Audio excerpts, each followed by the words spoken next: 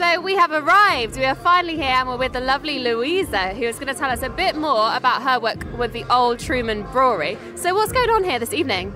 So we got 20 amazing traders, various vegan food vendors, everyone doing hot dogs to chicken wings to doner kebabs, and then we got our special collab with King Cook Daily, who's done a collaboration with Linda McCartney's Foods. So they brought a special menu down here tonight only, launched it. We got amazing DJs we got people from Ethics Clothing doing vegan ethical clothing wear, as well as Bright Scene, which is a vegan community magazine here. It's been doing special sweaters, and they're already sold out almost. So it's been great. So you've really brought the big guns in as well. Linda McCartney, she's kind of like a legend. Yeah, it's really a legend, and Cook Daily actually started their business here on site before opening his Box Park restaurant. So we got like a really long-term relationship, and when we said, oh, we might do a vegan event, we're thinking about it, he's like, do it, it's amazing, we have to. Then he said, I got a special thing coming up, and you guys are gonna find out.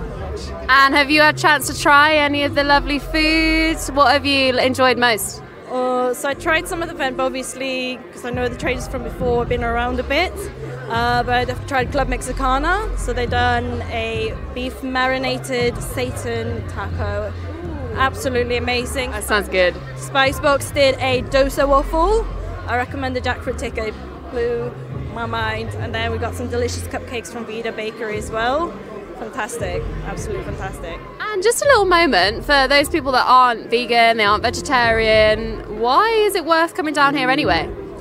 It's basically, we just want to spread the word for anyone that's a vegan or non-vegan, just to put amazing vegan food vendors and cocktails as well from Juju's Bar.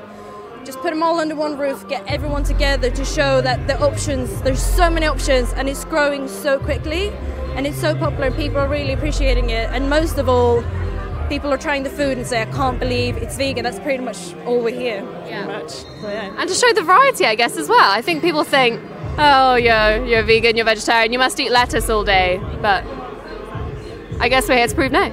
Yeah, it's definitely like proven that you can pretty much make anything with vegan food, and you can have everything meat-free and cruelty-free, and it's delicious. It's almost better than meat option, I think, in my mind. Yeah. I agree. I'm on board already.